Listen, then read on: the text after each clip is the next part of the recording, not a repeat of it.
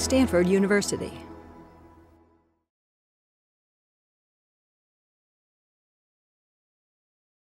Good morning. I'm honored to open this second day. We all look forward to more stimulating and interesting discussions.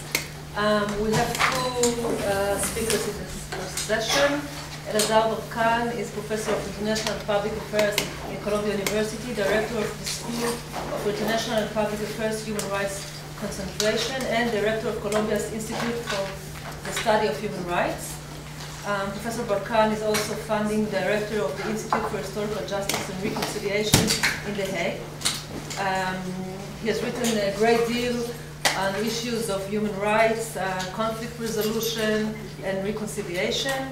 His long list of publications include The Guilt of Nations, Restitution and Negotiating Historical Injustice, Taking Wrong Seriously, Apologize and Reconciliation, Claiming the Stones, Naming the Bones, Cultural Property, and the Negotiation of Nation and Ethnic Identity.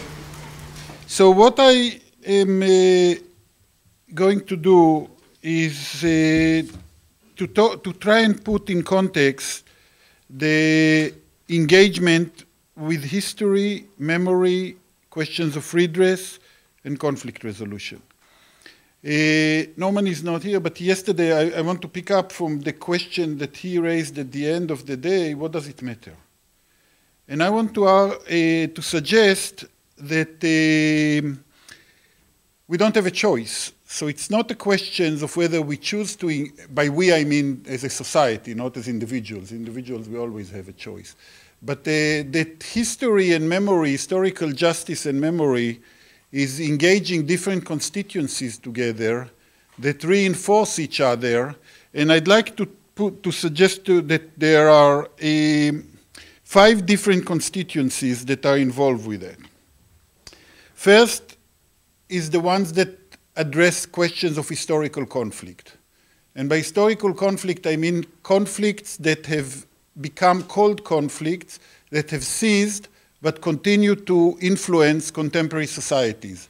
So we heard about the Armenians and Turk conflict that is notwithstanding contemporary issues over Azerbaijan, the border, etc., the core of the conflict is the genocide.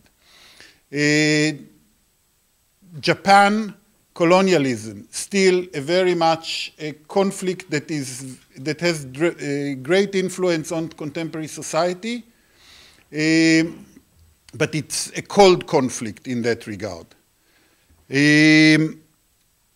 So the first constituency is one of historical conflicts. The second constituency is the transitional justice crowd. Transitional justice has developed since late 80s, primarily Latin America, then South Africa, and Eastern Europe in different ways, but it has become very much a bread and butter issue in questions of transition. In questions of transitions from authoritarian to dictatorships, it engages the past, so under the category of facing the past, it's a very important constituency, and I'll explain a little bit more in a minute. The third category, the third issue is conflict, ongoing conflict situations, whereby the past is informing contemporary conflicts, and addressing those historical sources of the conflict is at the heart of the conflict. An example for that would be Serbia and the disintegration of Yugoslavia. So, for instance, if you recall, the centrality of the concept of the Chetnik into the animosity between the Serb and the Croats and the Bosnians was very both self-affirming for Serb nationalists and defamatory from the Croats. So in some respects, and I don't want to argue that it's the exclusivity, and some would say Kosovo and Battle of Kosovo, but that's an issue where the history is really very much was reenacted in the contemporary conflict. That's the third category. And I would say that it's really critical when we come to talk about peace building, peace process, conflict resolution, etc. The fourth category is the academic engagement with history, with memory studies. And that is whether it's postmodernism, whether it's post-postmodernism, literature, philosophy, a lot of disciplines that engage with the questions of memory, but without integrating their work or not either informing or being informed by the political side of the engagements with. All these areas, all these discourses coexist with each other at sometimes more and sometimes less informed with it. The fifth category is the knowledge producers of civil society activists, civil society advocates. And also, if I have time, I'll say a few more words about it. But Amir mentioned yesterday, shared in his opening comments, some of those productions about Palestine-Israel histories, which is an example of a result of, notwithstanding the quality, so, but as an activity, is a result of an NGO initiation that we started, I want to say about 8-9 years ago in Salzburg, then it moved to The Hague, and brought together groups that tried, both from Palestinians and Israelis, but not exclusively. We had Muge participated in groups that we sponsored, in part we sponsored, it was independent for us, but among Turkish Armenians, there were groups that operated in the former Yugoslavia between the various groups, and a center that exists in Novi Sad now. So, but this is it's not the tip, it's a spot on an iceberg. I don't want to, without ranking, but there is a lot of activism that is going on in knowledge production. All of that is to say that there is a sense for people who are engaging in those issues that that has become some kind of a holy grail, and that the concepts are very easily or assumingly transferable from one area to the other. I want to suggest some delineation here and some reservations. The first thing is that I think we need to try and create a typology of these conflicts, because some of the transitions are political, and some of the transitions include conflicts that are ethnic or identity-based. Those types of conflict are, I would suggest to you, very, very different. When we look at Argentina and the success in Argentina, there is no constituency for the colonels. For the authoritarian regime, there is no continuity in the second generation. A transition that takes place reaches an end, and then it has the memory of it continues, but not the constituency that continues to carry the grievances. So if we have the grandmothers of the children that disappeared, there is no alternative group that actually we are violating their narratives. So it's more one-sided. Transitions of political cases are one-sided. Ethnic, however, identity conflicts, as we see around the table, continue into the second and third and fourth generations, and it's a continuous struggle over narrative. So there are two different groups, and I think that some of the enthusiasm that is manifested in terms of historical redress is informed by conflicts that are primarily political, without taking due account on the limitations that identity conflicts impose on this process. So I want just to keep that in mind. And then the other question is, how can historical study, and Norman, you mentioned what impact does it make in today's world? What impact will it make? And we had a little exchange about Germany and France, and whether Germany and France as the ultimate reconciliations after hundreds of years of wars, whether that can be a lesson to somewhere else. It's hard to say. We don't have enough enough cases in order to actually create some kind of a policy study that will explain that. But what we can say is that stakeholders, that protagonists in conflict want to have their story told and their perspective being included, historical perspective being the base of the conflict. On one hand. On the other hand, the UN and the international community increasingly talk about prevention, about root causes, about conflict resolution, but there is a huge scarcity. I don't know of a single attempt to address root causes, historical root causes, when it comes to conflict resolution, although that is recognized as a cause of the conflict in many places. But peace building or peace process by the international community doesn't address it. So I think the challenge for both activists and scholars who are interested in being involved with that is how to formulate a mechanism and methodology that actually can address this kind of intervention. The questions of redress has become very much related to the catchphrase of human rights that is, I would like to submit to you, is the most dominant political ideology, global political ideology today. If you want to argue your case, you dress it up as a human right, and you have made the justification. So whether all the questions of ethics and politics is being beamed through the prism of human rights as a form of validation. In the cases for the topics among, that we're dealing with, so there is a formulations of the right to truth. There is a formulations of the right to reparation, and famously the right to return for refugees. That formulations of all of that is the questions of rights is one of the ways in which the redress has become a human right in political discourse. That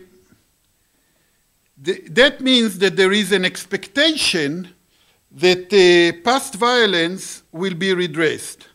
How to redress, it's very difficult, because what does it mean, right to truth? Different sets of experts understand the questions of truth. This is not a philosophical question, what is truth? But actually, how does the international community answer the question with what kind of mechanism? So you have trials, truth commissions, historical commissions.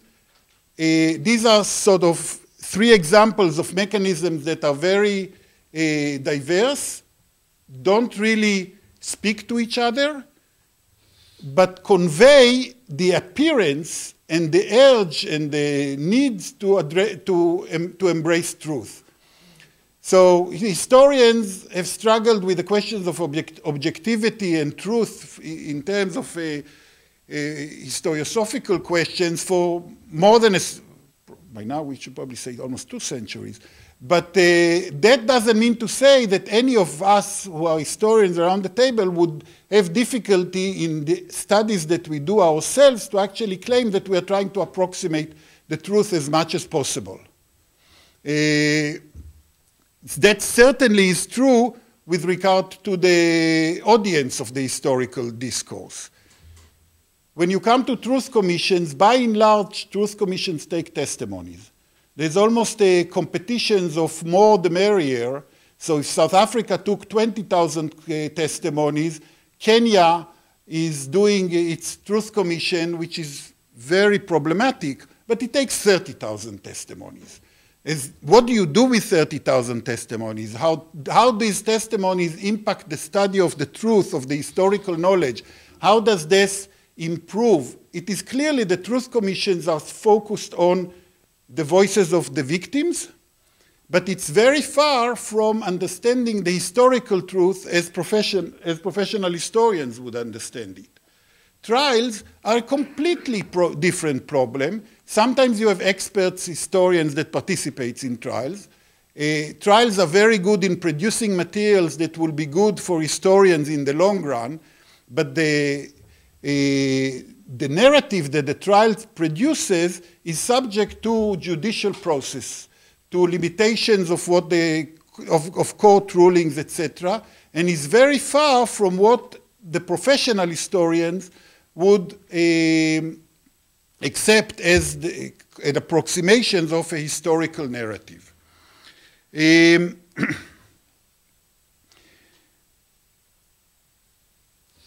All of that is to say that there are disparate discourses and there is a lack of a field in what I think is a great need to have some kind of coalescence of various discourses. And when you bring people, for instance, from different discourses together, you get oftentimes a lot of good insights. A lot of the productions of the conflict is done through civil society, as I mentioned. Whether that's museums, whether it's memorials, whether it's advocacy, whether it's working with victims, depending at what level of work we are talking about, it's clearly that there is a great desire out there. I haven't mentioned yet textbooks, and I'm not going to talk about textbooks, but clearly textbooks is another huge area in which through the history and the memory is being consumed by the society. So I think that I don't have much time, but okay. So how should society address questions of historical injustices, or questions, or how do they choose to address it? So we mentioned Spain yesterday. Spain chose, after the transition, to freeze their engagement with the past and to move into a democracy with doing very little by ways of redress. It took about 35 years? 30 years until they started to revisit the question of the civil war primarily, and the Franco regime is still more problematic, but it is done in such a way that it's not tearing the society apart. On the other hand, if you ask transitional justice activists today, if it is not done exactly today, it will never take place. So there is a pressure to deal with the past immediately during a transition, because if we don't do it during a transition, it will be bygone. Nobody will ever address it. So one of the things that we learn from transitions, both political and otherwise, is actually that that claim is not necessarily true. Even in Argentina, where there's been amnesty, I mean, there were first trials, then amnesty, then delays. Recently, there's been few trials, renewed trial of a few of the perpetrators. So while it is not true, the urge is to really address the past immediately during the transition. But then you look at countries like Rwanda. Rwanda is a good example where history is being repressed and where the Tutsis narrative is the exclusive narrative, while the Hutu narrative and the suffering, I'm not creating parity, by the way, but there have been tens of thousands of Hutus have been slaughtered, and some of them were captives under the genocidaires, etc. And I don't need to go into the descriptions of what happened, but it's clearly that Rwanda today, whether through the Gacaca courts, you know, is that okay, the Gacaca court? The popular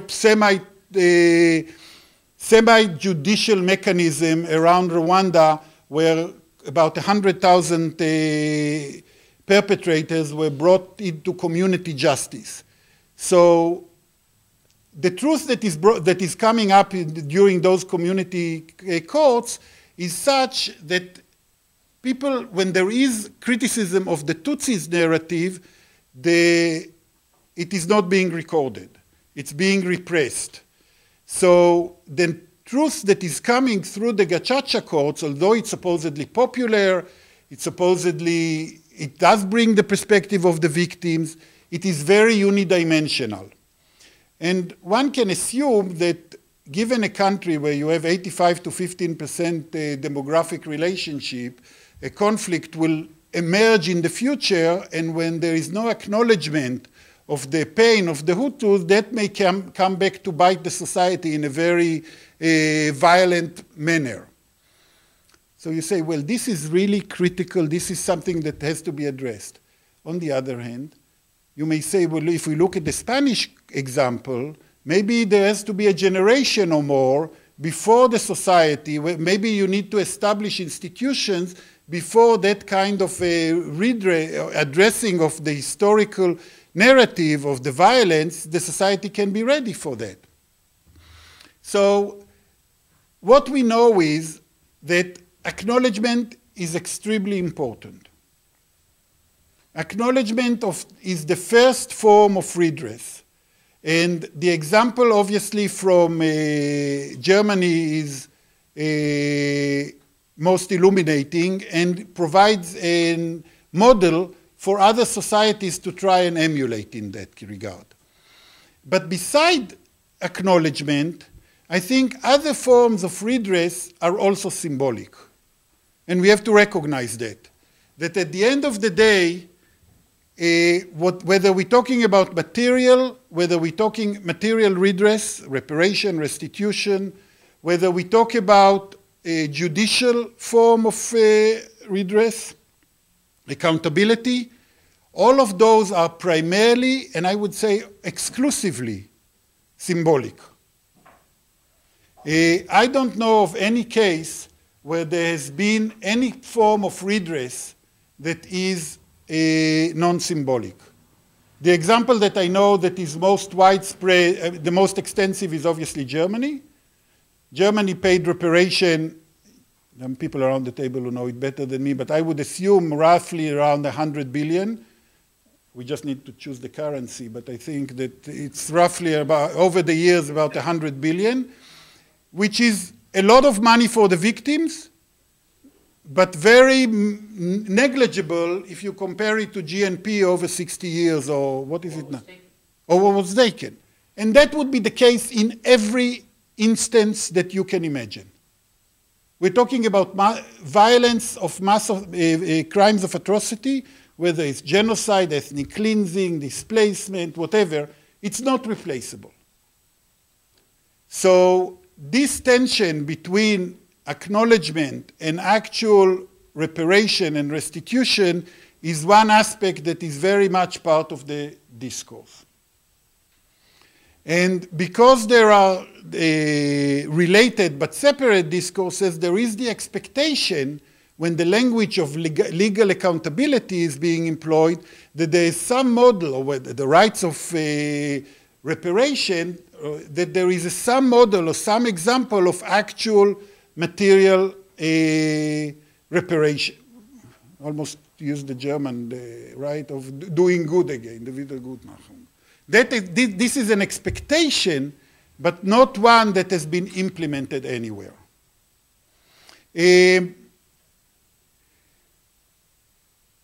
I think that the challenge now, from my perspective and from the kind of work that I'm doing, is to develop a field, to develop a network of people who work on different aspects of questions of accountability and dialogue. And in some places, the language of accountability is much more pertinent than of dialogue. In others, accountability doesn't get you anywhere. It's not, the whole discussion is about dialogue. And to try and figure out how can such an approach be integrated into the prevention. The UN and the international community has developed over the last less than 10 years, but the responsibility to protect. And the responsibility to protect or to prevent has, in its nature, the challenge to include the root causes of conflict. When do conflicts erupt? We don't know. Historical memory of violence does not necessarily lead to reconciliation, but it doesn't necessarily also lead to violence. I think we just have to look at Eastern Europe after the Cold War to realize the number of conflicts that did not erupt, to think about the Ukrainians and the Poles or the Baltics, and to imagine that although the history of violence was as bad as anywhere, if not worse, it did not deteriorate to anything like the former Yugoslavia. And the answers, when we answer why did the one conflict erupt, is a very pertinent questions. We have to remember to ask, why didn't other conflicts erupt which had a similar, so to speak, root causes? With that in mind, I think that, and I hope that the kind of work that we're doing in terms of memory has ramifications for conflict prevention in the future. And I think that this is just by way of opening comments, and I really would like to engage the conversation.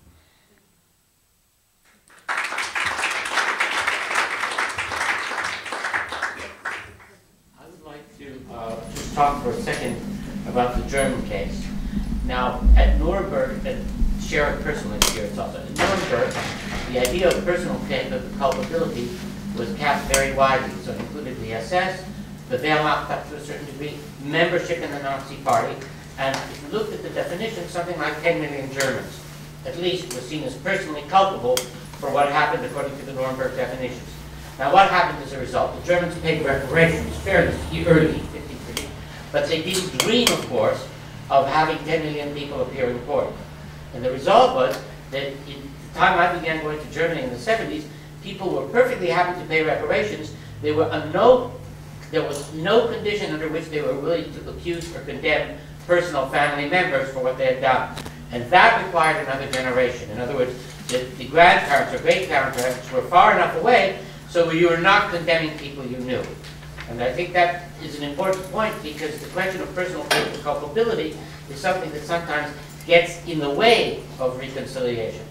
I think that's very important, and I think that perhaps I didn't explicate it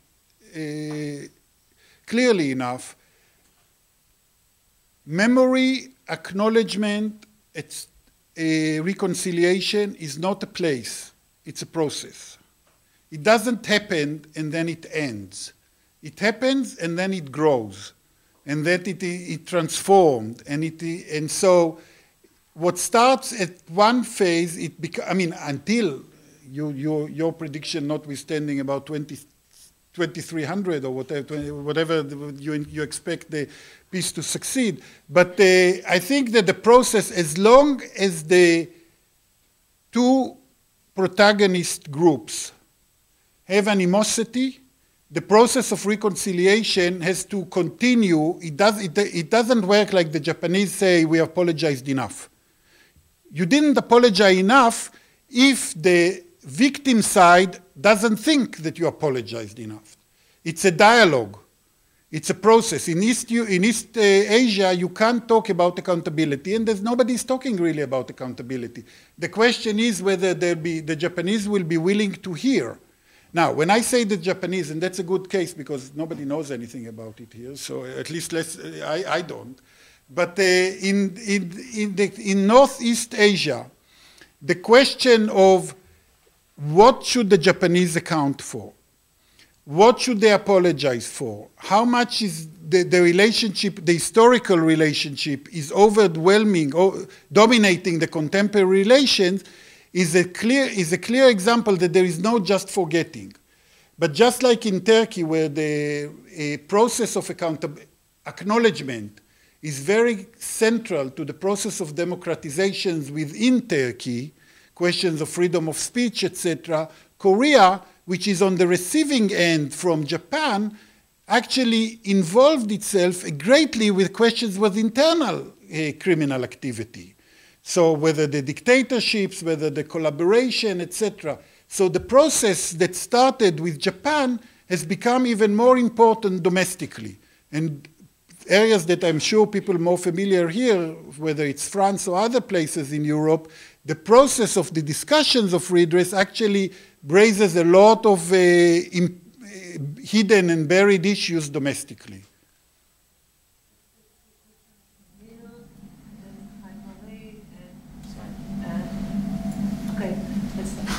Elazar, from your vast knowledge of the field, institutions, etc., if we freeze for a moment where we are in the question of Israel-Palestine, and you talk to us as academics and people involved, with the question, what do you think is the most effective, the most needed thing, especially our community should do from a perspective and from your knowledge about where we are today? Let's take the question. Sure, let me write it down. My question goes a little bit in the same direction, because what is dominating the public discourse are the conflicting narratives of, so to say, parties in this conflict. My question is about the role of the state, because the state has a kind of neutral ground, a kind of stage to negotiate these different or these conflicting narratives. And you mentioned museums, you mentioned textbooks.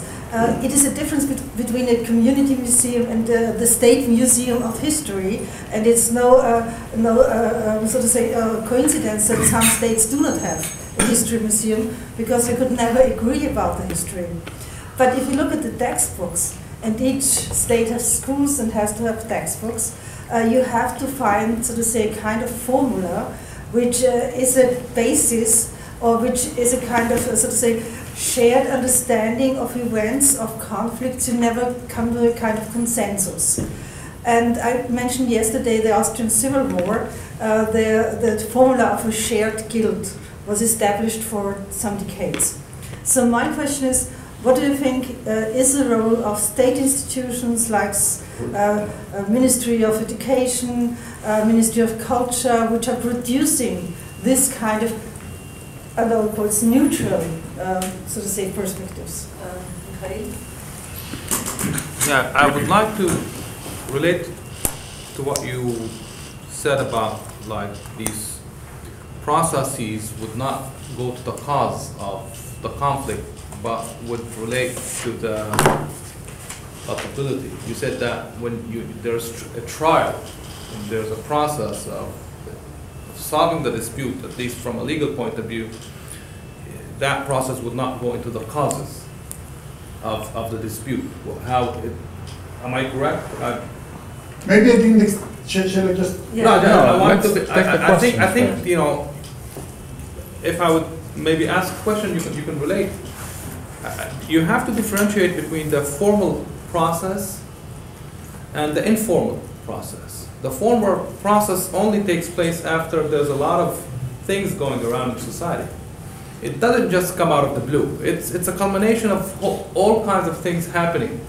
And then when you reach the legal process in which a dispute is brought before a certain tribunal, it's not just like that process. It's the evolution of social and awareness of society at large. So when you discuss a process, you cannot say that this is intact. It's something independent. It's within the society. It's lived society. And what came to mind was Eichmann, the Eichmann trial. There's a lot of discussion. Why did the court allow the admission of all kinds of evidence, about how the Holocaust developed, when the culpability of this Eichmann could have been restricted to? But the process did take that turn, and I think it was very. That's why the Eichmann trial is very important in Israel, because it did relate and it tended to go to the causes of how things developed. So I'll clarify. Okay.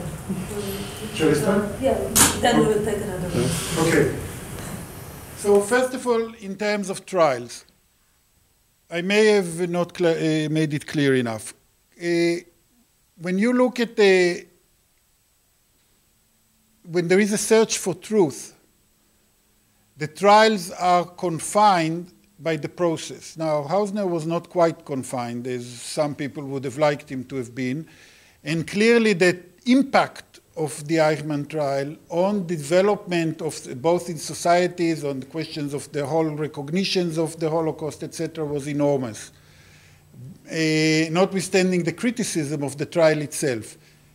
But the historical truth and what the court is determined the truth is impacted by the way of the expert testimonies, by the way in which the process develops. So when you look at the ICTY, the tribunals for former Yugoslavia, or where you look at Rwanda, there is a great deal of frustration by what is the truth that is being generated through the verdict about the historical truth.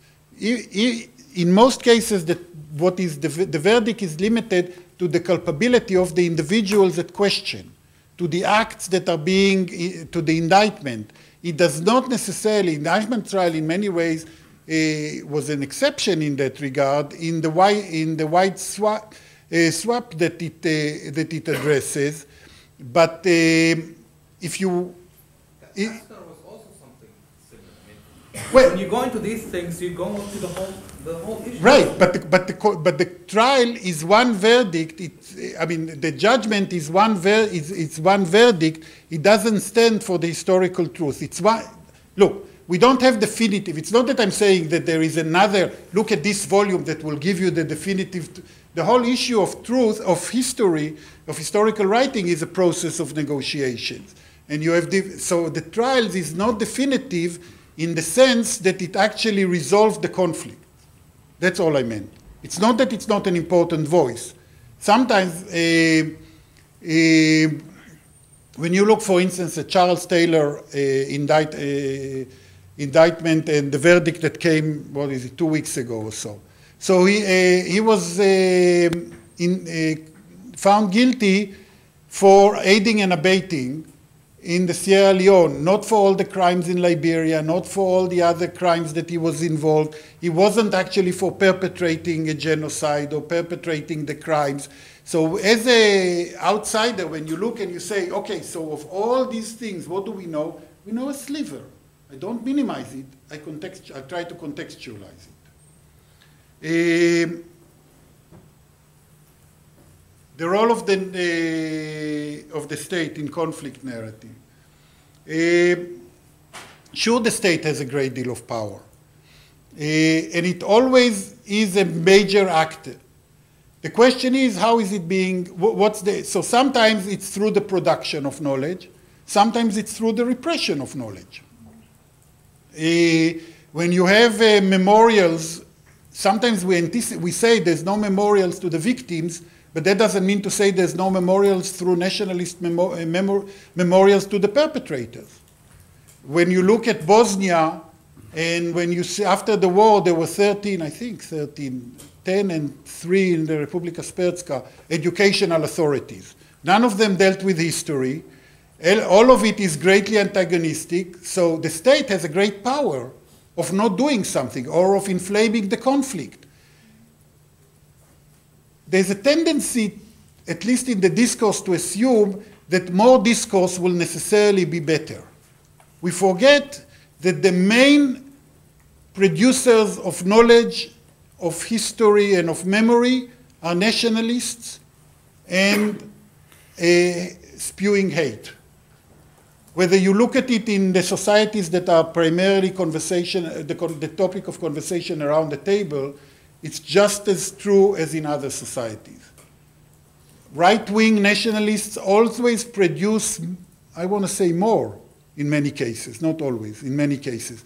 So when you ask about the role of the state, we are desperate to find a good, positive role to the state. But the state is always active, is always producing, sometimes by not addressing history. In Rwanda, there is no history in the textbooks. It's just in Timor-Leste, there's no history in the textbooks. So that is really critical, important role.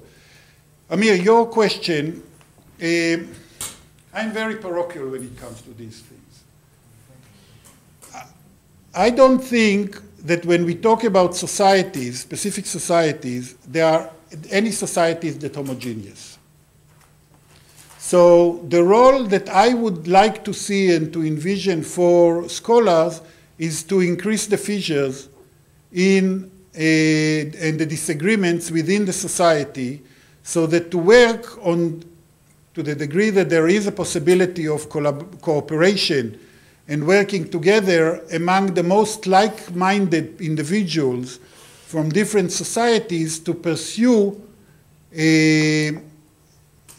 I'm going to say that and explain it later, so don't jump immediately, but to pursue shared narratives, that the differences within these shared narratives are methodological, not identity-based. So I don't imagine ever, when I say shared narrative, I don't imagine a kumbaya situation. It's not a question that, and we had yesterday conversations about parity, etc. And it's very problematic. And I assume that it will be problematic. But the question is whether the division between people who jointly try and write a text is primarily ethnic, identity-based difference, or whether the difference is methodological. Because methodologically we won't agree with each other regardless of anything. So ideally I would say that those that are 2 steps more distant than the daily grit of politics to work together is to try and produce, to delineate areas of agreement and disagreement.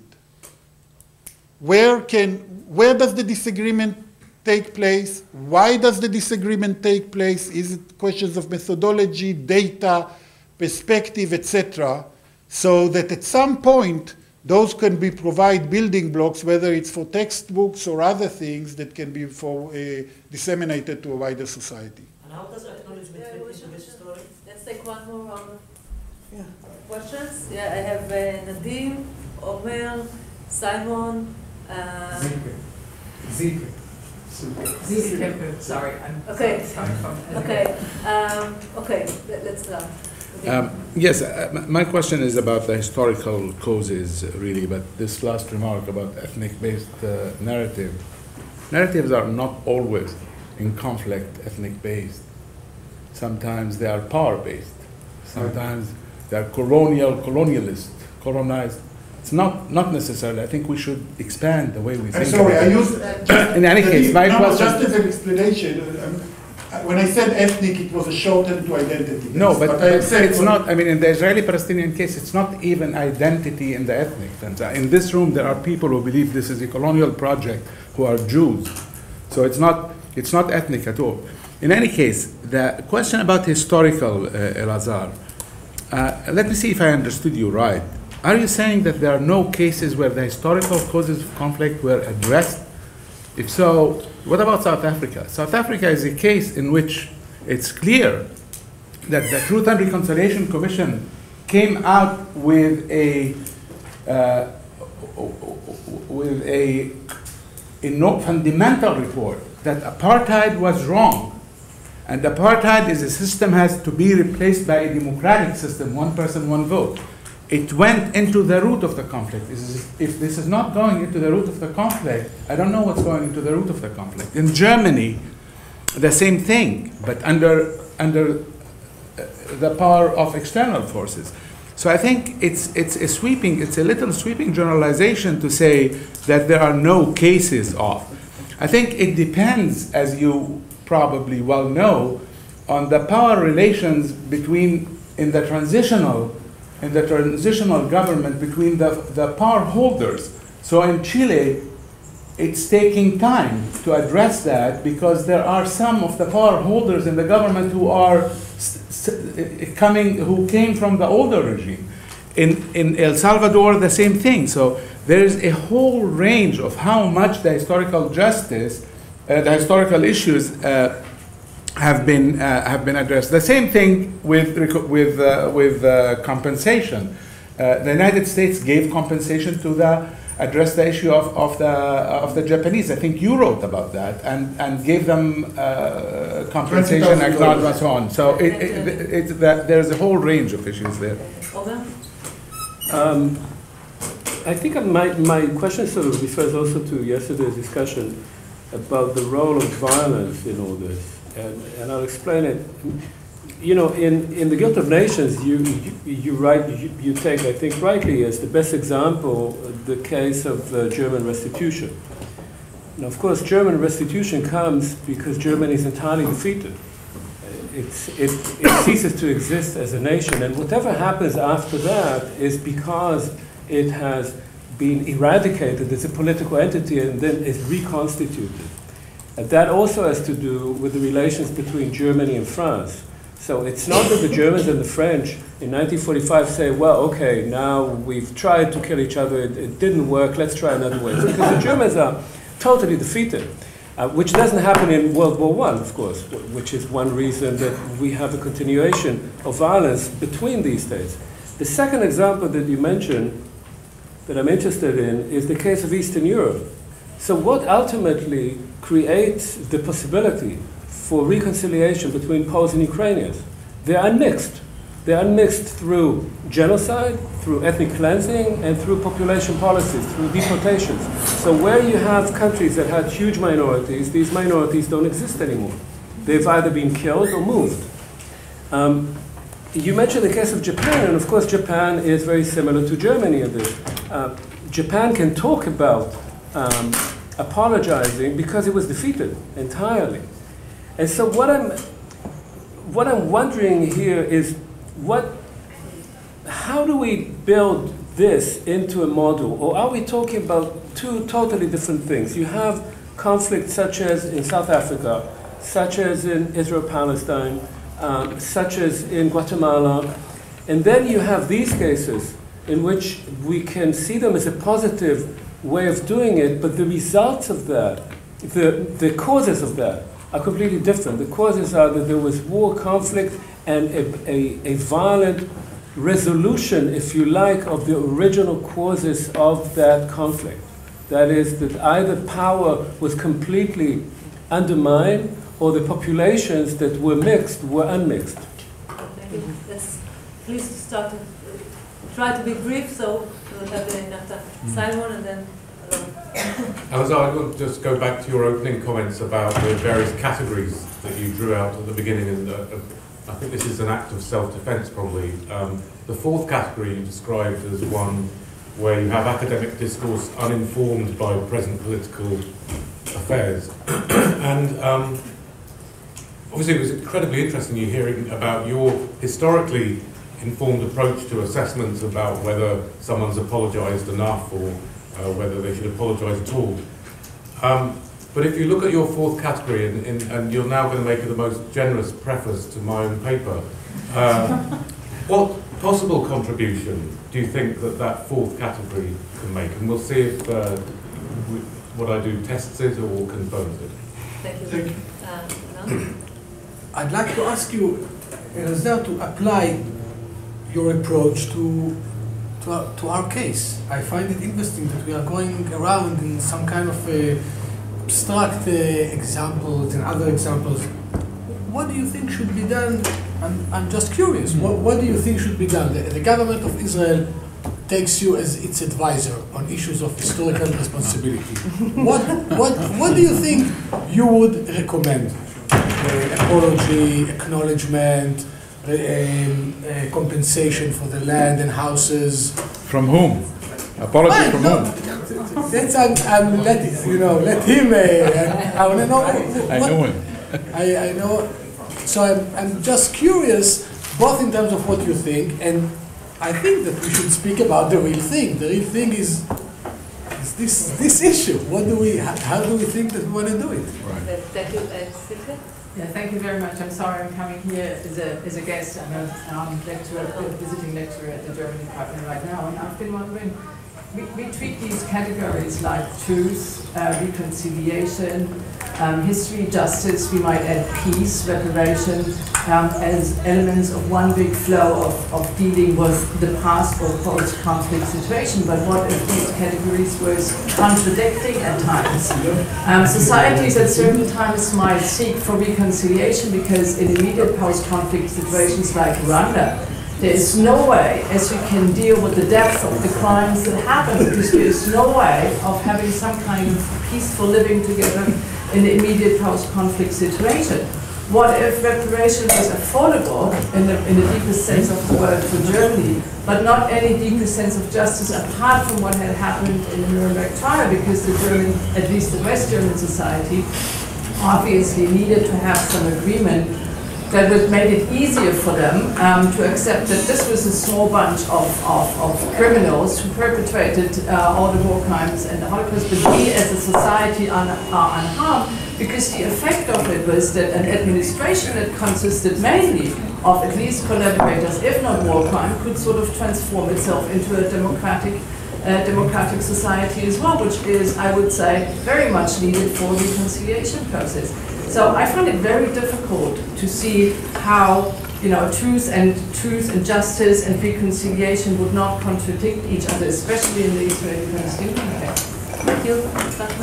Yes, one thing just from, you know, thinking of what we've done, at least a few of us have done, with respect to the Turkish-Armenian case, I think what probably ought to come before formal institutional approaches like Truth and Reconciliation Committee is, and that is, I think, where scholars are so significant, is for scholars to start developing a common language, and that we try to do in our case through the workshop of Armenian-Turkish scholarship.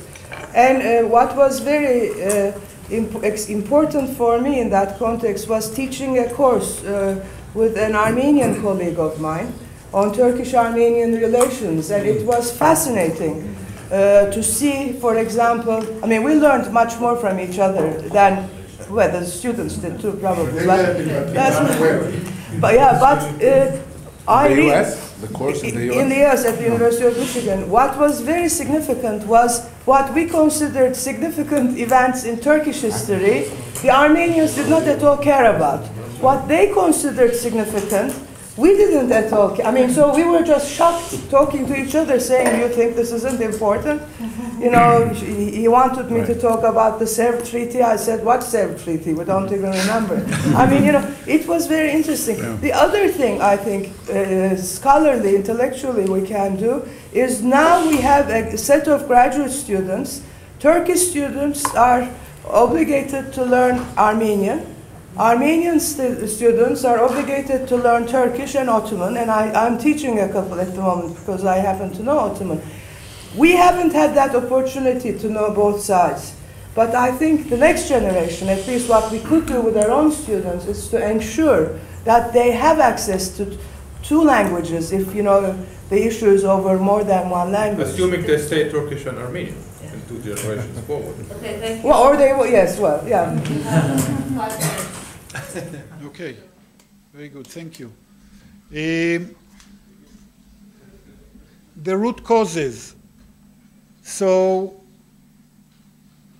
probably I was too sweeping in that sense, because there's at some level of abstraction and generalizations, obviously root causes are addressed.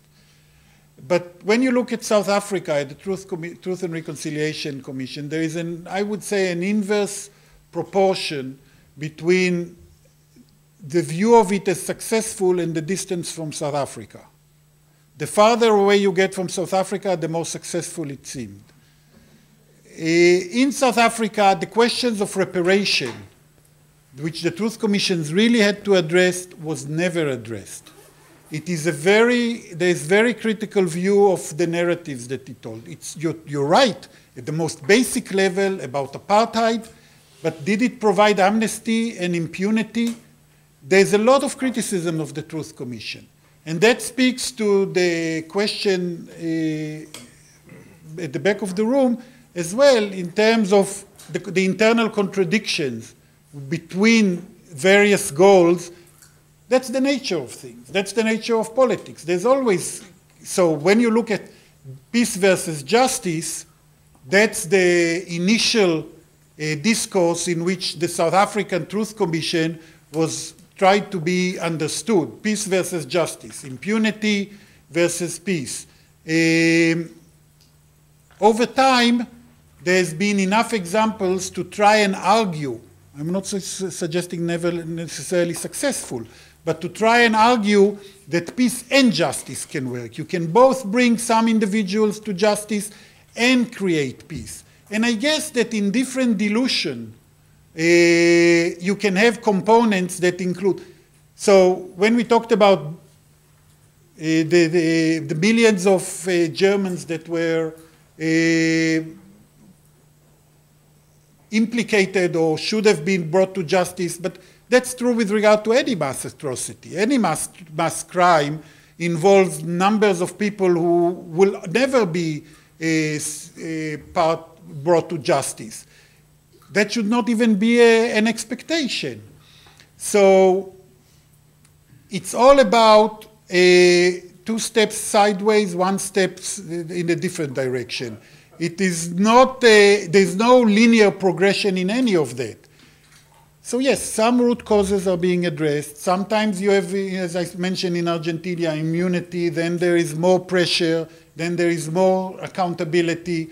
That's going back and forth. When I talked about identity-based, I talked about the relationship is whether precisely of the kind of conflict that we have, that we're dealing with in this workshop. Sometimes, and that's the ideal situation, Nadim, is when the disagreements are not identity-based. So if you have Jews and Palestinians who would agree on whether it's post-colonial, anti-colonial, colonial framework or whatever, that's a legitimate disagreement that it can be professional and not identity-based. For me, that's a major achievement. Because in most cases, if you know who the writer is because of the content, that is a different situation than the case that Muge, for instance, described right now. I don't have many minutes, so can I use, Muge, as your wonderful example as a reference to Simon's question? That, I think, is a very good example, but we can explicate it much wider. But basically, scholars who are close or like-minded can work together.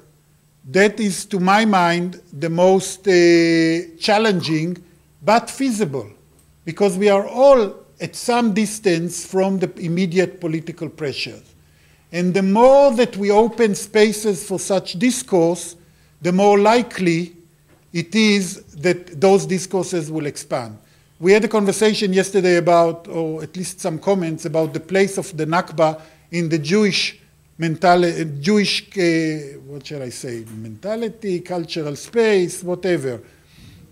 Clearly, the more that it is expanding, it's not going to reach a saturation. It's going to grow the legitimation of using the concept, the recognition of the violence that was inflicted on the Palestinians will increase in legitimacy in the discourse among the Jewish part in Israel. I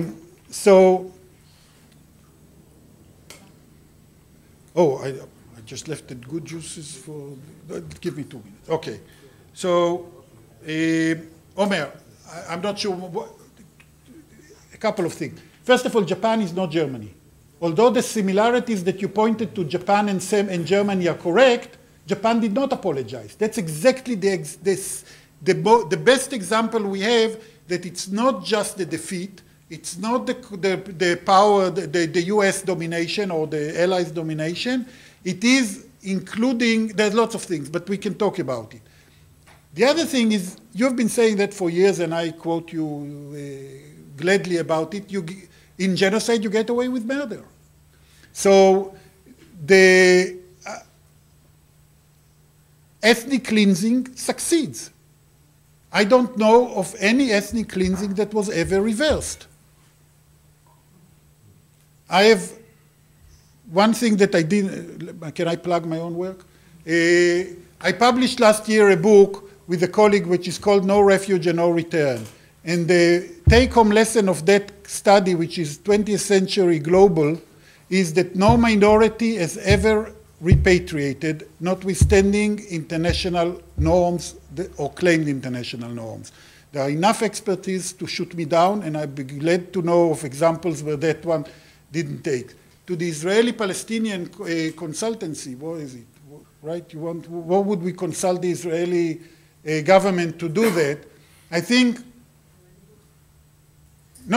that I think Israel has a great opportunity to do a lot of things if it had a different government, but allowing for acknowledgement progressively, preparing public opinion for greater recognition with minuscule cost, and the Palestinians' demands are so minimal that Israel can accommodate them so easily that it's just heartbreaking that nothing is being done in these directions. I can translate that if I had more time into particulars, but I think Yochi is really pushing me off, so thank you. Thank you.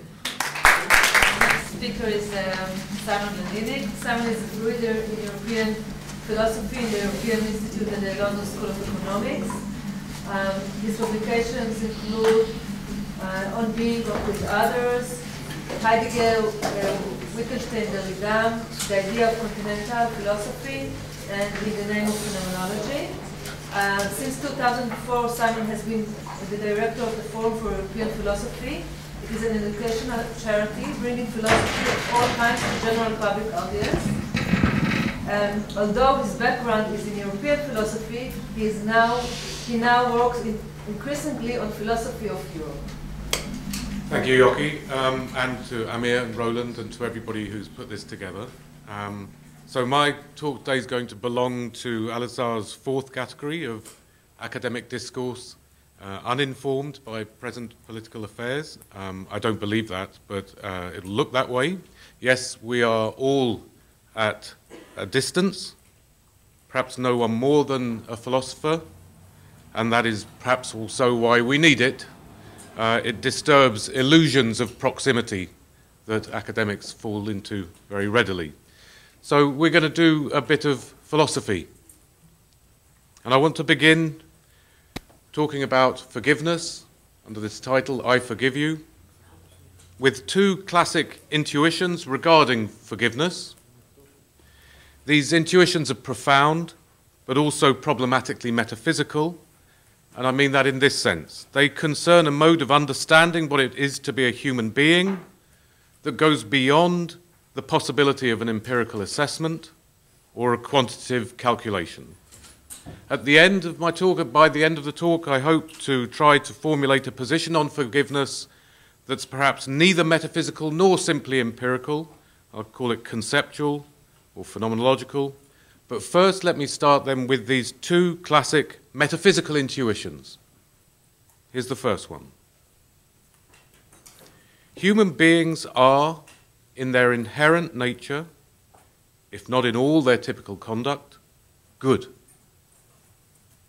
Hence, if someone does something bad or commits some atrocious wrong, we will in fact always have a reason, a general reason, to forgive them. We can always suppose that a human being is not really or finally as bad as they presently appear to be. When I say, I forgive you, it means I'm willing to cut you some slack. There is, in you, something better. That's the first one. The second one says, human beings are, in their inherent nature, if not in all their typical conduct, bad. Hence, if someone does something bad or commits some atrocious wrong, we will, in fact, always have a reason, a general reason, to forgive them. We can always suppose that our own situation and condition is only contingently more favorable than the one the other has found himself or herself in. So when I say, I forgive you, it means that I am aware that I could have found myself derailed by circumstances too. There, but for the grace of God, go I. Okay, totally different views. We might think in both cases we always have a general reason to forgive. But does this general reason always have sufficient force to warrant an act of forgiveness on someone's part? Are there additional, let's say concrete or particular conditions for forgiveness? Is everything, anything, always forgivable? Or is there a range of possibilities, not covering everything, in which forgiveness would be, as it were, rightly given, or rationally justified, as a philosopher might put it? Cases in which it makes sense to forgive someone, beyond which we will have to say that is simply unforgivable. So the question in philosophical terms would be, what are the assertability conditions of this formula, I forgive you? So we have the idea of a distinction between possibilities of phenomena that are forgivable and beyond that range, cases where forgiveness makes no sense or is rationally impossible. Now, philosophers, or a philosopher, might try to get some clarity on this putative distinction, and in particular to explore the logic of what one might call forgiveness worthy of the name. That is, the philosopher might suppose that his or her proper interest lies in giving some kind of analysis of the range of cases where forgiveness can be rightly given, delimiting the domain of the rationally forgivable. You told a lie. You tripped up a running man. Perhaps we have a general reason to forgive, but one might want to say that surely can be trumped by the atrocity of the act, unless, that is, there are concrete or particular reasons which bring the act into the range of the rationally forgivable. You told a lie, but you told it to a murderer seeking out his victim hidden in your house. You tripped a running man, but he was attempting to escape the scene of a crime. Someone who lies, perhaps lies a lot, without reason. Someone who regularly trips up innocent runners, without reason. That is perhaps unforgivable. So one thing to consider, says the philosopher, is the reasons which excuse otherwise unforgivable conduct. Well, is this the last word on rightful forgiveness? Are there any particular reasons to forgive an act which was, in the circumstances of its taking place, unforgivable? Can we still say that there could be a call to forgive? The philosopher says yes. Conditions of repentance can also change the assertability conditions of rightful forgiveness. What you did was unforgivable, but you were reformed, so I forgive you. What you did was unforgivable, but you have sincerely promised not to do it again, so I forgive you. What you did was unforgivable, but in the general way we'll say, I have particular or concrete reasons for supposing your reform or future improvement, so I will wipe the slate clean. I forgive you. Well, I want to spend some time now reflecting on the kind of case where something strictly unforgivable is forgiven.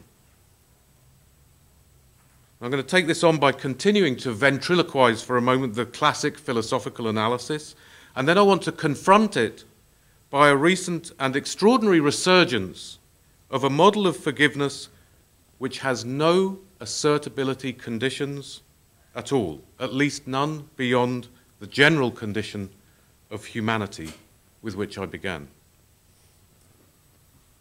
So the classic philosophical interpretation begins with a subject, a person, with a certain, as it were, moral personality. This subject does something, let's say, rationally unforgivable. But then, in view of either an actual or rationally anticipatable transformation of their moral personality, we are justified in forgiving them. It wasn't really you, or not the real you, not the you that you are now, and I forgive you. Well, 2 quick points on this. First, when we wipe the slate clean through forgiveness, we do not forget it was done. Forgiveness is not amnesty, not forgetting. This implies, trivially, but with this I'm going to be touching on what will eventually prove a problem for the classical interpretation. This implies that forgiveness is given and should be given only to the right person, the one who did it, the one who did the wrong. In lucid recollection of how awful it was, we nevertheless regard the case for some reason as one in which forgiveness is rightly given or rationally assertable. Second, where the reasons for forgiveness are not excuses or mitigating circumstances, the reasons that count for the classical view concern some sense of change or a reliable sign of potential change in their moral personality. Evidence of regret, remorse, apology, asking for forgiveness. Forgive me. I'm sorry, sincerely sorry for what I have done. In the absence of excuses, that there must be atonement. Otherwise it remains unforgivable. The assertability conditions of this little machine, I forgive you, are lacking. That's the traditional view. But as I've indicated, there have been recent contributions to philosophical discussion on the assertability conditions of forgiveness which reject the premise that the general condition of humanity is insufficient, or, which comes to the same thing, conceptions which defend the extraordinary view that we always have a reason to forgive. 2 philosophers in particular, one from the so-called analytic tradition, David McNaughton, a British philosopher now working at Florida State University. The other, a so-called continental philosopher, now deceased, Jacques Derrida. Both argue, in closely related ways, that the classical philosophical analysis, as I've run through it, is problematic. In a series of papers, David McNaughton has outlined a powerful case for what he calls unconditional forgiveness. And they're brilliant, and you must read them. But despite their brilliance, it's not clear to me that his positive account of unconditional forgiveness shows up the defects in the classical requirement that offering forgiveness is conditional on atonement, repentance, apology, or asking for forgiveness. And I think there are defects in that account, specifically what I think is, in a way, a logical failure to do justice to something that holders of the traditional view themselves cannot deny, namely that forgiveness must forgive the wrongdoer. In Derrida's discussion, by contrast, this theme is central. Who, he asks, do we forgive? If so-and-so does something wrong, do we forgive someone else? No. According to our own concepts, this makes no sense at all. But now, and bearing this in mind, if the one we forgive is, according to the classical interpretation, the one who has transformed in their moral personality sufficiently, as evidenced in expressions of remorse, regret, apology, and so on, then isn't this just what we're doing? The subjectivity of this subject is sufficiently different now that we now feel justified in wiping the slate clean. I forgive you. But is this genuine forgiveness? Is this forgiveness worthy of the name? Well, let's say we see someone with no remorse at all, but only a hard heart. Someone utterly unrepentant. Can't we understand forgiveness to be rightly fitting here too? And indeed, and this is Derrida's famous claim, isn't this in fact the only possible forgiveness? Forgiving the very one who did the terrible deed. To forgive, we address the person, we look them in the face, we speak to the one who did the deed. I forgive you. But this means, in fact, on our own concept of forgiveness, the only possible forgiveness, the only forgiveness worthy of the name, is in a certain way the impossible forgiveness. We're called to forgive the one who did something unforgivable. That is, we are called to forgive without particular reasons, prior to a particular reason which would deliver the assurance that the "I forgive you" was rightfully given. David McNaughton expresses this with the thought that forgiveness is essentially supererogatory.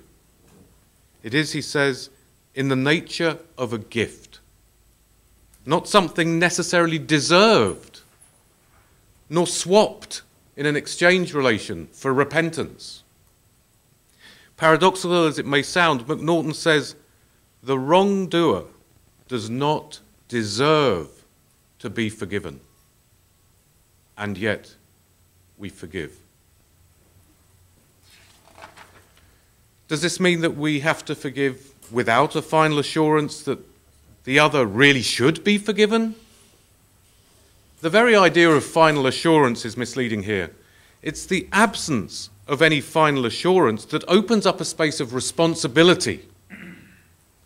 That I suppose the other should be forgiven is always a matter of taking a stand, a commitment, beyond knowledge, beyond certainty, and especially without assurance that I am a being capable of forgiving, without knowledge that the other's request for forgiveness is genuine and not simply opportunistic or strategic or expedient, which it may always be.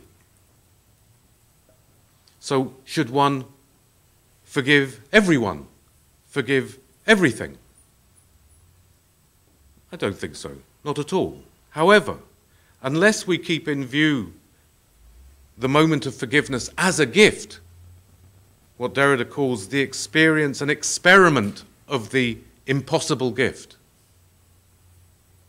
the experience and experiment of forgiveness beyond the forgivable, unless we keep the gift character of forgiveness in view, then we will end up sacrificing the very thing we want to save. What I mean is this. By the rules, as it were, that define the very concept of forgiveness in our culture, we come to see that no rules can shore up all the stops of anxiety concerning questions of entitlement to forgive. We can always ask, was it a sincere apology, a genuine request for forgiveness, and so on? Every effort to produce a translation or operationalization of the supererogatory gift, if he does this, this, and this, then we can forgive. Every attempt of that kind is problematic. Forgiveness cannot be normalized, must remain extraordinary, even if its effectiveness requires too its engagement with real conditions of all kinds, psychosocial conditions, political conditions. Forgiveness takes place between the other and myself, but not simply as different moral personalities, but as beings both called to be capable of forgiveness, capable of forgiving and of being forgiven. And this, I want to suggest in the closing remarks here, and this because we are alike in the singularity of our finitude, and I'm going to try and explain that. We exist as beings exposed to the possibility of the worst, exposed to the possibility of what's sometimes called radical evil, in ourselves, in the other, beyond prediction, beyond all rational calculation. It could all go wrong. It could all go horribly wrong, even here. What we're exposed to here are not present expressions of basically dark nature triggered by circumstances, but possibilities. We're exposed not to some present evil, but to the possibility of that belongs to an unpredictable existence.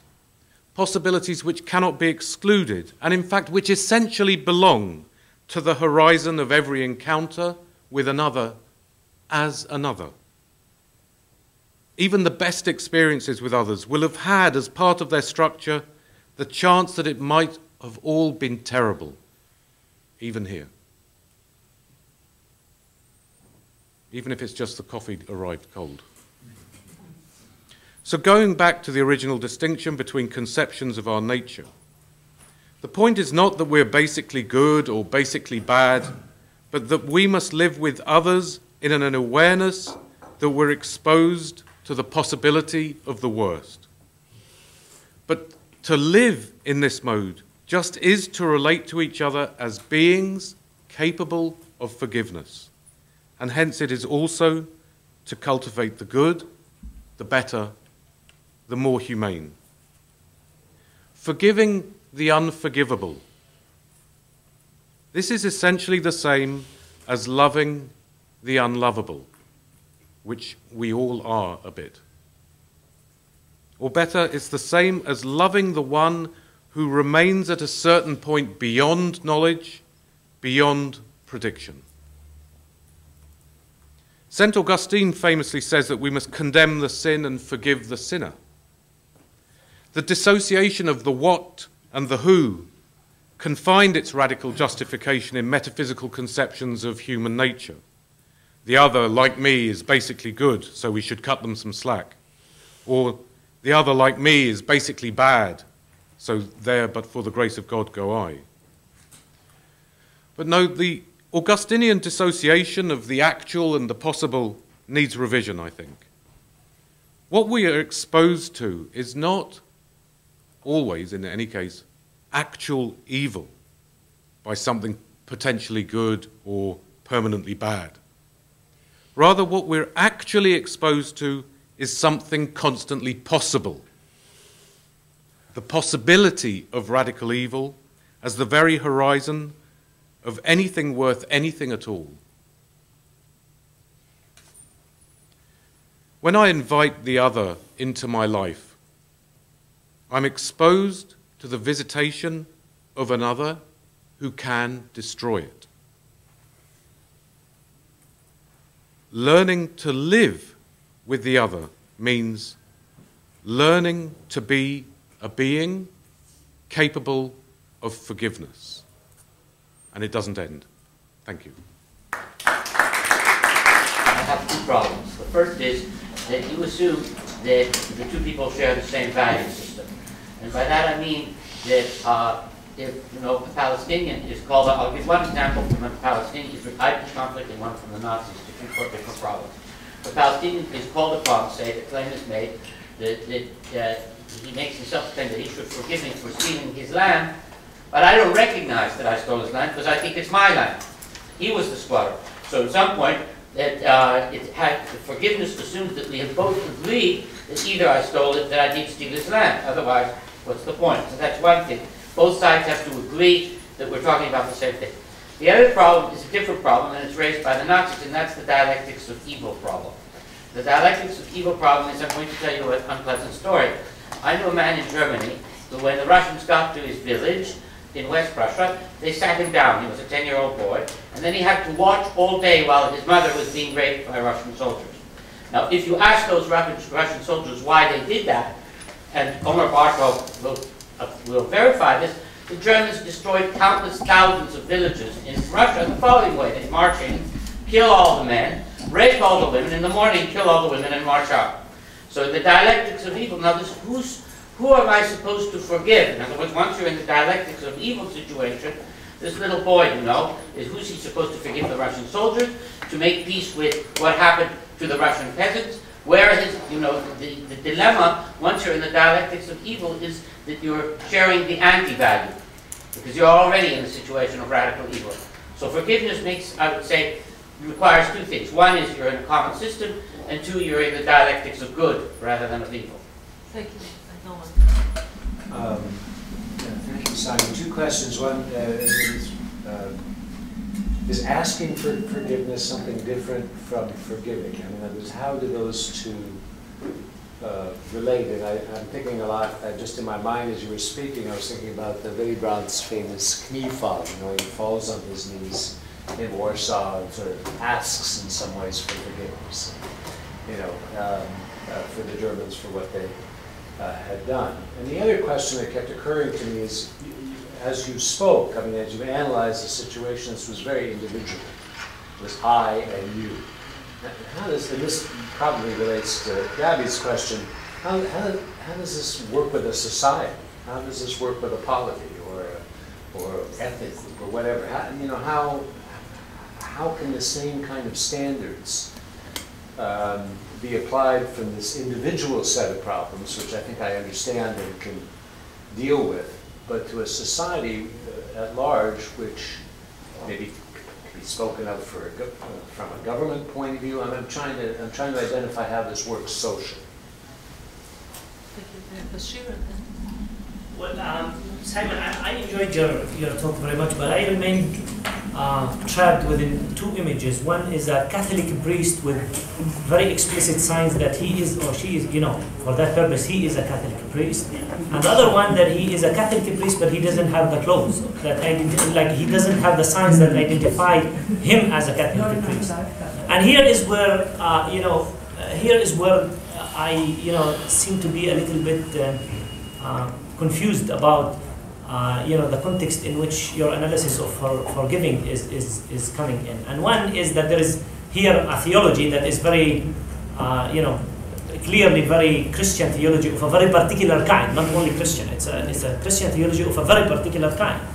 This is A. And B, the political theology, which seems to be secularized in the way you were trying to kind of think, remains within the boundaries of the forgiveness, which is still somehow a secularized version of a political theology that takes forgiveness seriously. Okay, thus far this is interesting, but let us put this in the context of a political contestation.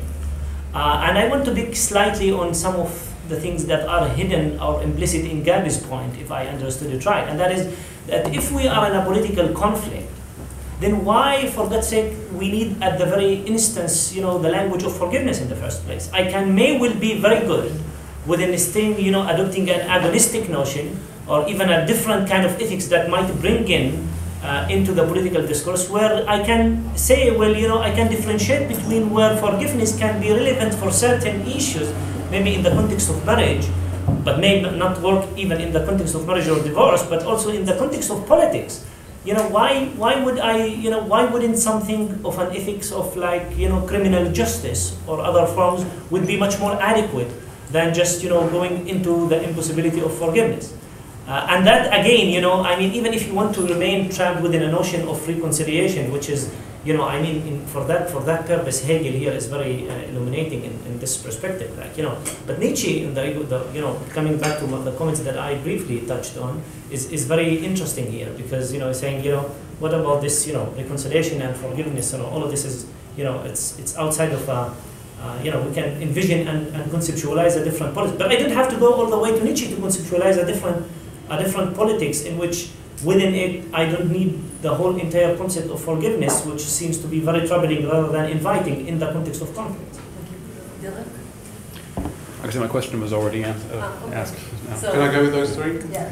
Okay, I'm going to take them backwards from one I know how to answer to one I don't. Bashir's question about the Catholic priest dressed and undressed, as it were, as a priest.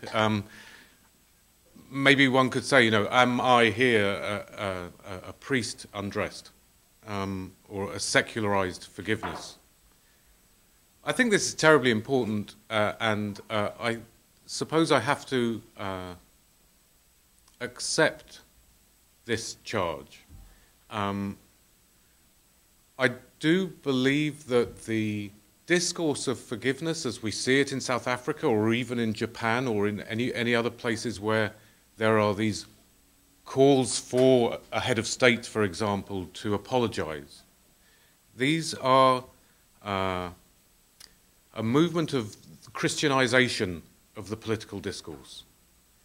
And indeed, I've argued elsewhere and would hold the same view here, that what we call globalization is the movement worldwideization of a Christian world, which hits certain limits of resistance all over the place, and inevitably. And so one might, at that point, want to retreat, and say, let's have no more globalization of Christianity, or no Christianization of the world, no further Christianization of the world. And maybe you can't stop it, but let's say, you know, as academics go, I want it to go away. But I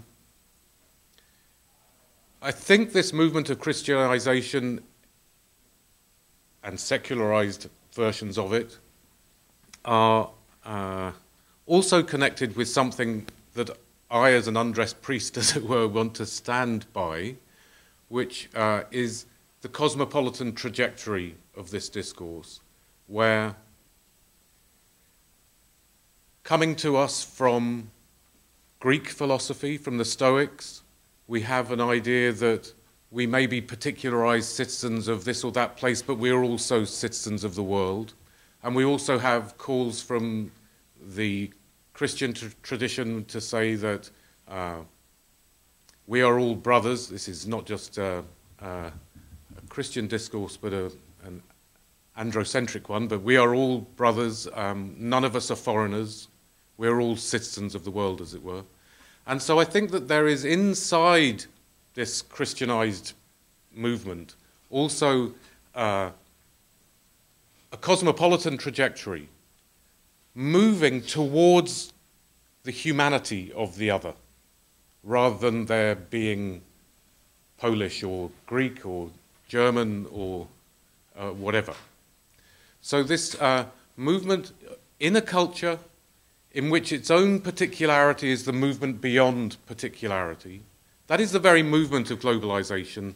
And I think, although we have to be very conscious of its internal tensions, because it is such a Christianized movement, I nevertheless want to stand by it.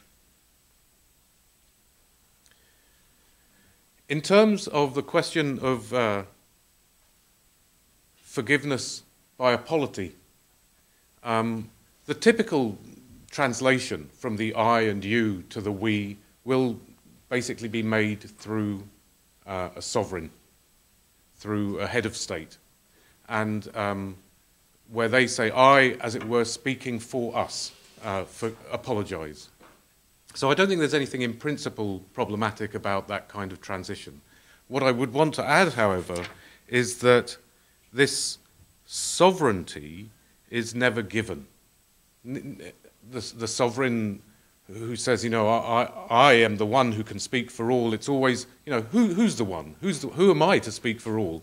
But I would say the same thing about myself, and I did mention this, that I have to be, as becoming a being capable of forgiveness, I have to ask myself whether I am someone who can forgive someone. So there's a kind of limited sovereignty in the structure, both at the personal and at the polity level. Asking for forgiveness is extremely important dimension of this, because it produces inside what should be a supererogatory act, the gift, some exchange structure of you ask, please forgive me, I'm sorry. And it produces in the gift structure a moment of exchange which is very problematic. But it's interesting to see at the international level that the domain in which forgiveness is being asked today is very often in the terms of what's called crimes against humanity. Very new concept, really. I mean, relatively speaking, very, very new for human beings, these crimes against humanity. And it's there, as it were, almost magnetically, that the discourse of Christian forgiveness gets taken up in the international sphere. Why? Because precisely it's a relation in which we're drawn into the horizon of the human. It's an understanding of the human as the one who is the being capable of forgiveness. And so when we produce for ourselves a discourse of crimes against humanity, probably also, Bashir, from a discourse with European origin. We're again making this movement in the direction of the human. And whether it's secularized or not, it holds itself in that space. But that's as I understand it, why it comes about that a sovereign, as it were, the head of state, may be in the one who forgives for the crime against humanity. Finally, Gabby's questions. You stole my land, but I forgive you. I never stole your land. Yeah, I don't know how to answer that question. That's what we're trying. But I think the interesting thing is, the interesting thing there is that maybe you don't know, just as I don't know that I am the one who can forgive. So the Palestinian who says, I forgive you, who's to say you're in a position to forgive? You know, who's to say who can forgive? Well, also, who knows who is the one to be forgiven? Perhaps the one who's to be forgiven doesn't know that they're the one to be forgiven. So I think that there is a dimension of the structure of the supererogatory gift, even in the case where you're forgiving somebody who doesn't know they did you wrong. I can't answer you one about the dialectics of evil. Too difficult. Some hands up.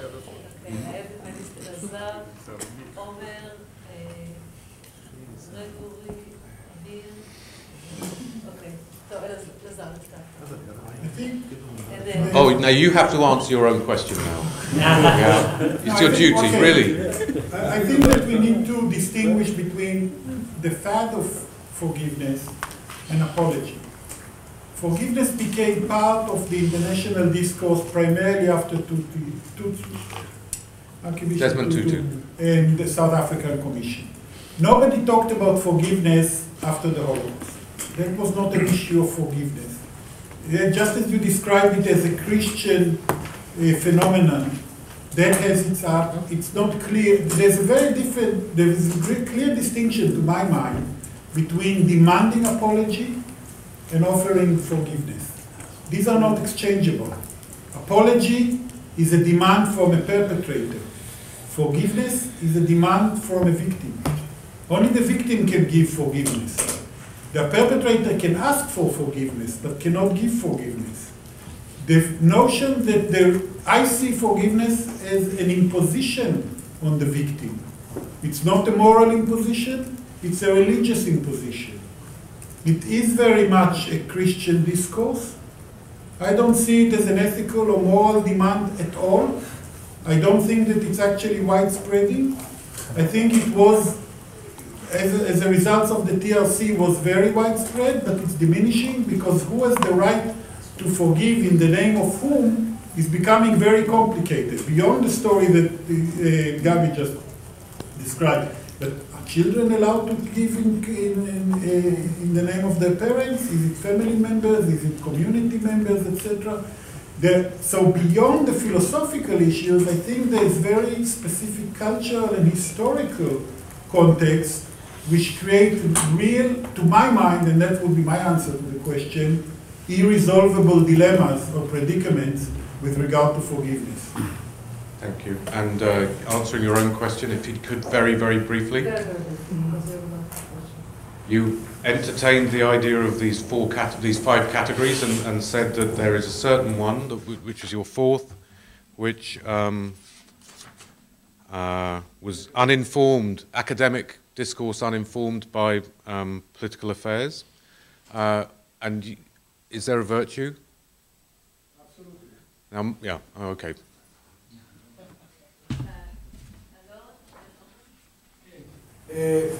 Thank you, it was beautiful. So I just thought that the situation in which Gabi raised, you stole my land, I forgive you, no, I didn't steal my land. It seems to me, your land. My land, but not your land. That is something that we will actually, we are going to discuss this as well. So this is actually the ultimate Christian Jesus-like image when Jesus says, forgive them, they don't know what they are doing. Yeah. So actually, Yes, I think it's the exact. That you forgive the sinner whether he or she knows it or admits it. That was my answer.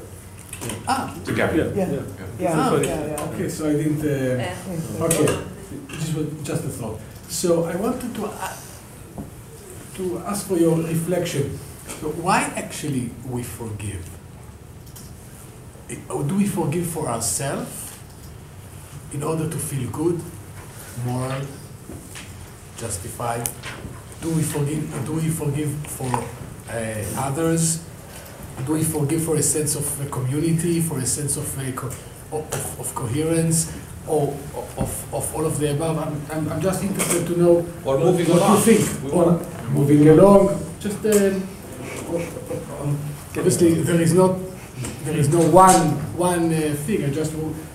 I'm curious to know what you think about it. And what about the situation in which a crime is so big that you may move on, but you don't feel that you are entitled to forgive? Say the Holocaust. So you say, no, I like Germans now, I'm going to Germany, I have no problems, I have German friends. But my family was exterminated in the Holocaust, and I don't feel entitled, I'm not in the right. It's not my, I cannot take this responsibility. So it's like that.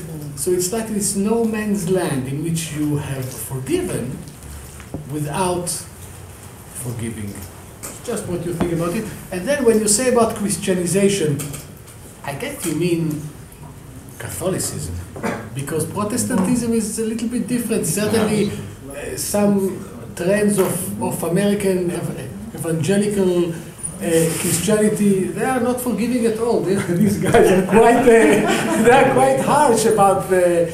So I guess it's more with Catholicism. Well, of course, remember, Tutu was an Anglican. Please try to be brief. Yeah. So what I wanted to say was raised by Elazar and by Alon. So I just want to say, there's a story by Simon Wiesenthal that I'm sure you know, The Sunflower, in which he tells about this dying SS man that he meets in a hospital. And the SS man asks him, will you forgive me? And he goes away and he thinks about it, and he comes back and he says, no, I can't. I can't forgive him. And the story is this, who is to forgive? And in my sense, and here I just was really wondering how you put it, because it wasn't clear in your otherwise, I must say, quite brilliant talk. I was not clear about that. As I understand it, forgiveness can be given on the personal level only by the aggrieved. That is, you who suffered from someone else can forgive that someone. I cannot forgive for someone else's suffering. And on that personal level, it would be the same as when we talk about genocide, a huge crime, millions of people killed. But we can talk about personal suffering. And in personal suffering, the child who suffers, it does not matter at all if that child suffered in one genocide or another, in a war or in ethnic cleansing, or because of an abusive father. Suffering is personal. Pain is personal. And forgiveness, that kind of forgiveness, is entirely personal. It is you who suffered. Do or do not forgive. It's your decision. I think that what you're talking about is collective. Now, if it is collective, I'm not sure that the term forgiveness is appropriate. It could be reconciliation. And often, as many people said here, another generation, by those who actually no longer directly suffered, they can reconcile, perhaps. But you cannot forgive for those who did, for those who actually suffered. That's my understanding of it, and I wonder if you can make the distinction here. Thank you. Simon, thank you for a beautiful talk. I take my inspiration for the question from Hannah Arendt in her discussion of forgiveness in the human condition. And I want to go back to this story about you took my land, would you forgive me? What do you expect? So in Arendt, the only way to expect forgiveness is by action, by taking some kind of an action between the taking away of the land and the asking for forgiveness. So how do you factor this in? Maybe one way to expand that story is to say, well, you know, you took my land, now I have to do something, and then I may ask for forgiveness, and then you may forgive me.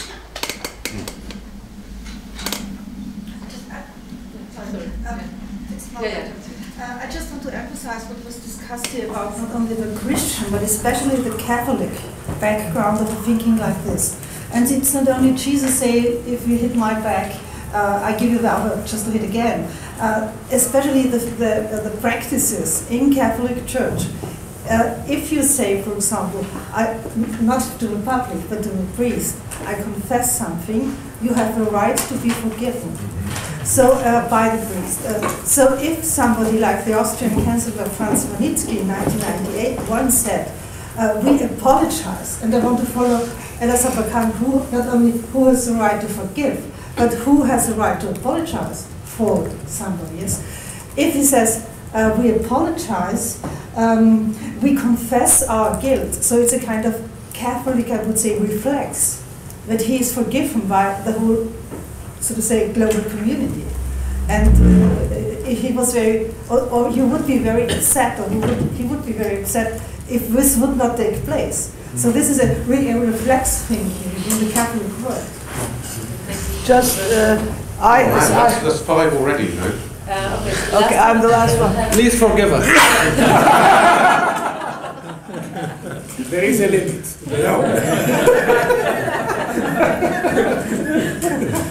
I actually practice this myself as a scholar, because when I talk about what happened with respect to denial, when I give the talk, I draw upon Hannah Arendt, distinguish guilt from responsibility, and say, I apologize for your suffering. I am not guilty, but I am responsible. And it is very interesting, because it is a Christian setting, I can literally feel in the whole room the tension sort of dissipating. So it is, I mean, what's important there is acknowledgement has a very significant emotional component to it. I mean, and when I talk to them later, you know, they come and they can't believe I said it, am I still sane, what's happening? They say, what is very interesting is they say they feel an emotional relief. They feel like they are no longer trapped by what happened to them. And that probably is the most significant. The other thing I wanted to say is, unlike Christianity, with Judaism and Islam, from what I know at least, we're supposed to settle everything in this world, and you know, and we do not have anyone, at least, to forgive us. So that may be a good way to start the reconciliation process. You know, maybe we can come up with another term than forgiveness that, you know, both Judaism and Islam sort of give significance to. Only one footnote, sorry, one sentence. And this is the difference between Catholic and Protestant thinking. The Protestant reflex is responsibility. To say you have to do something if you confess your guilt.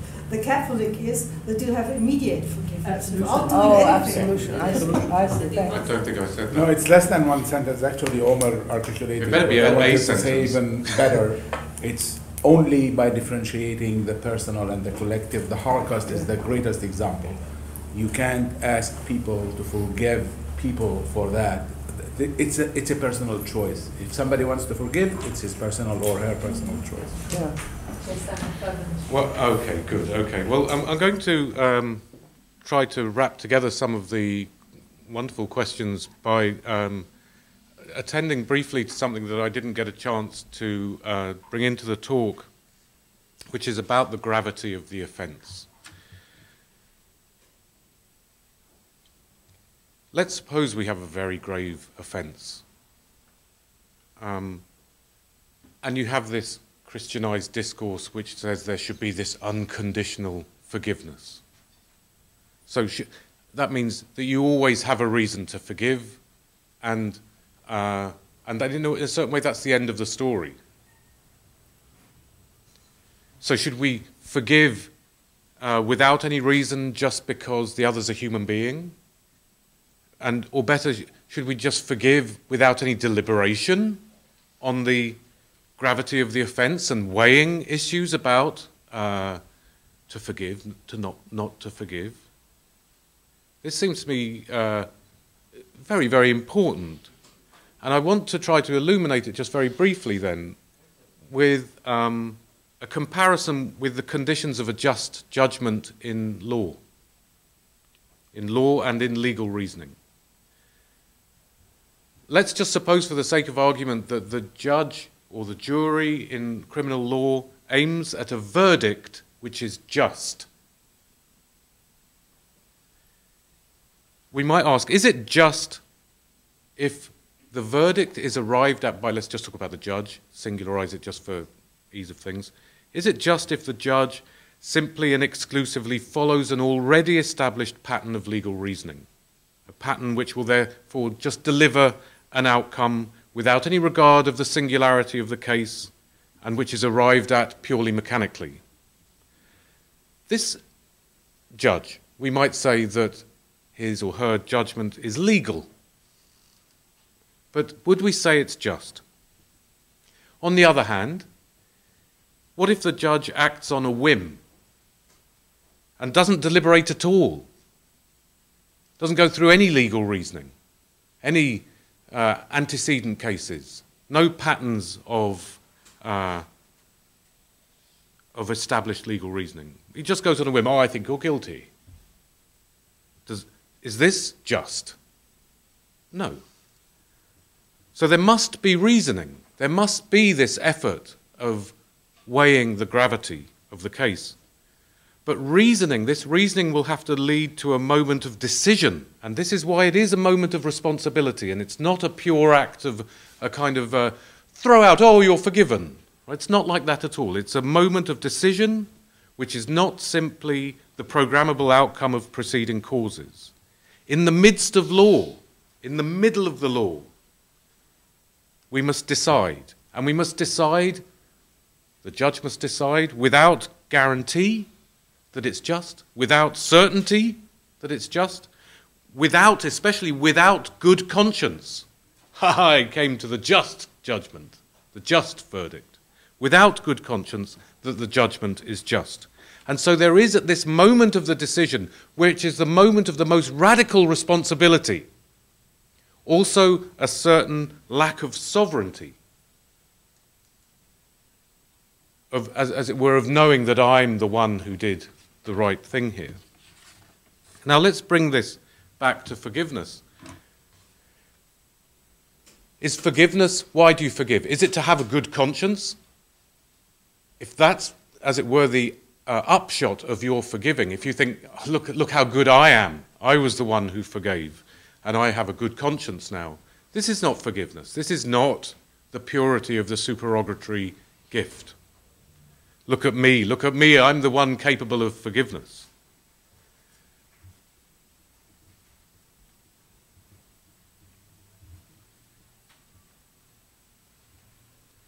And there's a similar thing with confession. Somebody talked about, I confess.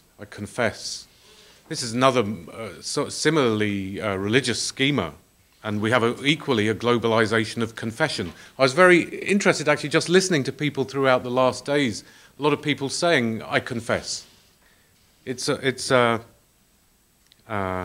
Confessing our guilt is becoming something is being required of us, and I think it's something that we need to be very careful about, particularly with respect to its relationship to the idea of a good conscience. The question about doing something. I think this is very important. I think that what I tried to suggest in the talk was that in a certain way, we, in our culture, I'm supposing that in a certain way we are all in a certain way in the same culture here, we in our culture in a way have two concepts of forgiveness. One is the conditional one, which asks for the apology, awaits to be asked, and which says, I only forgive if, and you lay down conditions. So this conditional forgiveness. But we also have the supererogatory act, the gift. And I think that I would agree with you, except I'd put it the other way round. I'd want to put it the other way around. It's not like do something making a change to the way in which you act, and then the gift of the forgiveness comes in. It's rather that they're always inside each other, these two dimensions of the conditional and the unconditional. The pure gift, in a certain way, is an illusion, maybe a Catholic illusion, to something which, like a miracle, some kind of miracle. But in reality, the gift, the forgiveness, is always intertwined, in fact, in this other kind of conditionality.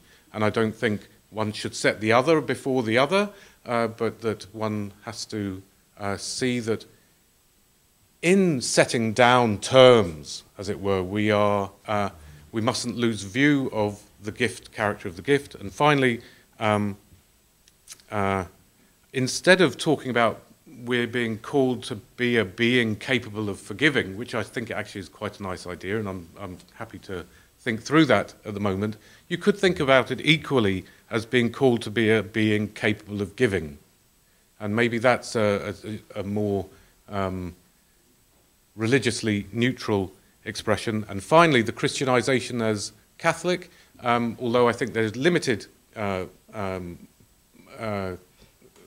respects in which that's correct, I would think that it is perhaps also right to say that globalization of the sort that I'm talking about could be called, and indeed Derrida did sometimes call it, a globo-Latinization.